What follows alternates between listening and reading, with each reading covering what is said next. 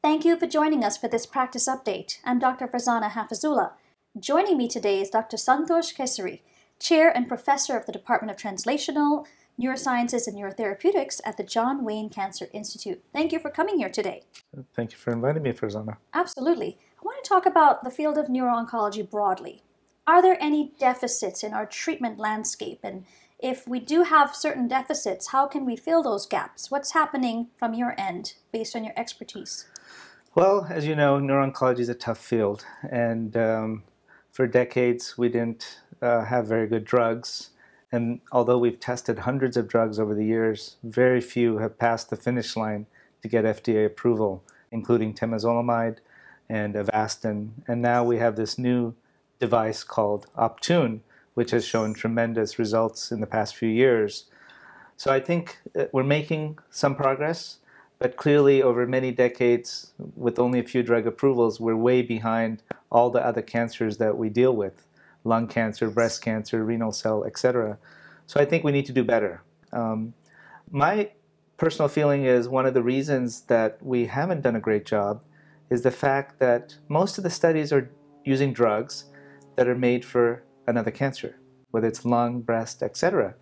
And one of the big problems with brain cancer as opposed to other cancers is the fact that we have to deal with this thing called the blood-brain barrier. Yes. And many of the drugs are not made to get into the brain because they are taken out early on in the drug development pipeline because companies don't want to see neurological side effects that would normally kill a drug. So in brain tumors, that's what we've been doing. We've been using drugs that were never meant to go into the brain, and we're surprised that they failed. Yes. That's one of the real deficits we have in the field, is drugs that get into the brain. And now companies have understood this recently, especially with lung cancer and breast cancer brain metastasis. There are compounds, EGFR inhibitors, ALK inhibitors, that do have good brain penetrations that are showing some activity. In glioblastoma, though, it's a different cancer, different molecular profile, different signaling pathways.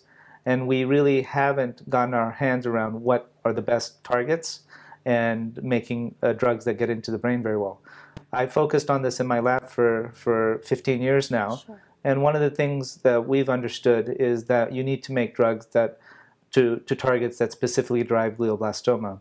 And one of the targets that we focused on since my postdoc days at Dana-Farber is a protein called OLIC2. And this is a very important transcription factor that's important during brain development, but also is required for glioblastoma formation by various models that have been studied over the years. So what we decided to focus on, normally transcription factors are very difficult to target, to find drugs that would disrupt dimerization. But with the use of computational biology, computational chemistry, you can actually use computer science to model proteins and find compounds in silico that would disrupt protein-protein interactions. And we did this, and we discovered compounds that disrupt OLIC2 dimerization and inhibit glioblastoma cell growth in the lab. And we filed patents on this, and now they're part of a company called Cortana, which is now developing for clinical trials in the future. Excellent. So that's very fascinating, very exciting. And is this something that's being done outside of the realm of all oncology? Is this sort of unique to the neuro-oncology field? So I think for neuro-oncology, we have to start from an understanding of the targets for glioblastoma, the critical nodes, rather than just simply going after the targets that seem to work for other cancers.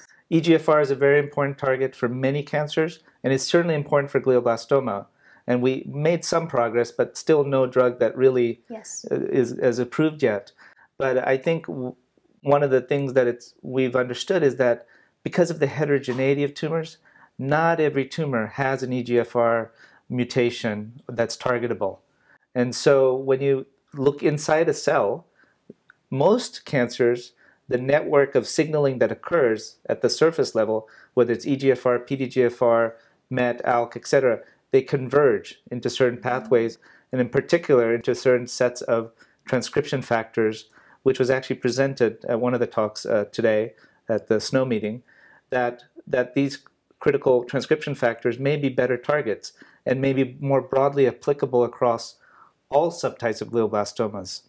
And OLIC2 is one transcription factor that is present in all glioblastomas, all subtypes of glioblastomas. So it's an important target to think about. So though there's commonality in that target, you did mention the heterogeneity that is inherent in glioblastoma. How can we marry those two concepts essentially to look at that common target, but also recognize that heterogeneity is present and that the tumor heterogeneity probably, gets more diverse really over time as treatment options are added to the plate? Absolutely. I think this is one of the critical things. Although we're focusing on a target that we think helps all glioblastoma, you have to understand that there is heterogeneity at other nodes, and that when we do clinical trials, you have to be wary of that so that you can understand why some patients respond and others don't. And there may be a link back to the other known biomarkers that we think about on a regular basis. But it also highlights the fact that certainly no matter what you think about the drug or target, it's going to end up being that you need to do combination therapies at the end of the day. And when we look at numerous cases of other cancers, whether it's in vitro in animal models or in patients, we've seen how tumors evolve in real time within days or weeks of treatment.